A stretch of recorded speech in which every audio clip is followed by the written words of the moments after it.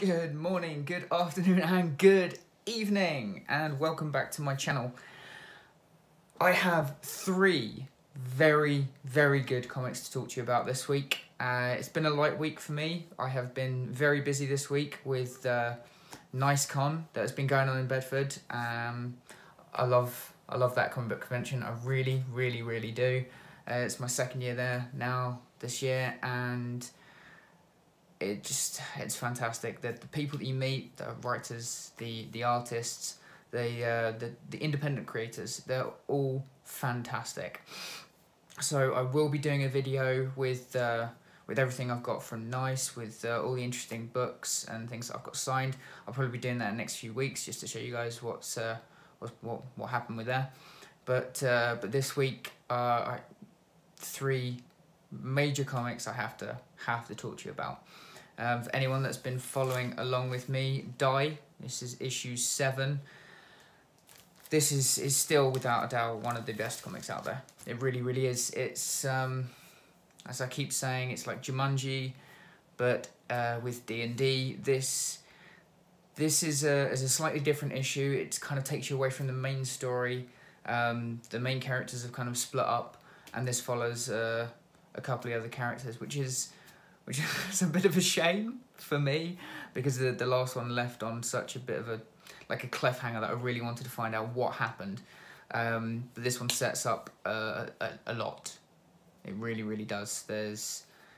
It seems like there's going to be a lot coming in the next few issues. It's definitely building to something very big, very interesting, and it could be quite a conclusion to this particular arc. Really looking forward to it. Actually, I wasn't a big fan of the two characters that have been portrayed in this issue, but because of this issue, it delves deeper into them as characters, and because of that, they're fleshed out that little bit more, and you really just come around to them. Really, one of them being a bit of a dick, Chuck, and he's still a bit of a dick, but he's kind of lovable. But it sets a lot of things up. Again, won't be spoiling too much, but it really does seem like there's this kind of dark cloud over all of these heroes now, and it's going to be very interesting to see what happens in the next few issues. Probably going to be another 3, I think, potentially, of this arc. I think the first one was 5 issues for that 5-issue arc, so we're 2 issues into this one. It's going to be an interesting 3 issues now. It really is.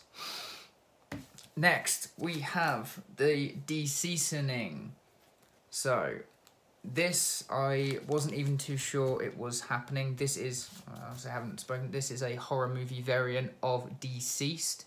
This is, again, another kind of spin-off. So the Deceased is talking mainly about the main Justice League heroes. It's left on a bit of a downer with issue 4, and again, looking forward to seeing how they balance it out. This one I thought might have been a one-off, but the way it ends, it's definitely not. This one is going to be potentially another one, maybe 2. And again, it's coming from the other side of the more fringe heroes. To start off, you meet Booster Gold and Blue Beetle. I've never been particularly big fans of them. I thought they were handled very well in Heroes in Crisis. But as soon as they turned up in this, I lost a little bit of interest, I have to admit, but quickly got my interest back when they went to Liverpool, England, to go and see John Constantine. This is written by Tom Taylor still, and he's just got Constantine down. He really does. He's sarcastic, he's arrogant, but he's really good at what he does, and it's amazing to see what Constantine does in this issue. It really is, and it's because of him that I am now really looking forward to the second part of this. It's very good, very good. So that is the Dceasening. That is issue 1 of a potential, I don't know how many, probably going to be 2 or 3, maybe 4. But yeah, looking forward to that, and also still looking forward to finishing of Deceased, hopefully in the next few months. Last, but by no means least, is actually one of the comics that I was suggested to get by someone, Sean. This is Conan the Barbarian, Exodus. This is written and drawn by Esad Ribic. I mean, that front cover, look at that, that's just... His artwork is fantastic. This is beautiful artwork, and seeing him at the con, seeing him do his stuff was just an absolute wonder. It really, really was. Just his oil paintings, he makes it look so effortless. He really does. And this is a very different comic. This is a very different comic in the fact that there is hardly any speech or narration in this comic. Everything is pretty much told through the images. And it's fantastic. It really is. His art is so incredibly detailed and so well thought out. You do not need words to tell you what's going on or to describe anything to you. There's a few words in it, but they aren't in English. They're in, I believe, Sumerian, and that really makes me want to translate it. I really, really want to. I think I might have to do that at some point. But this is a phenomenal issue. For anyone who is a fan of Conan, has been reading the Conan series, I would strongly suggest picking this up. If you haven't been reading the Conan main series, I would strongly suggest picking this up anyway, because like I said, this artwork is absolutely stunning. I do think there are very few people in comics at the moment who can do artwork as good as this.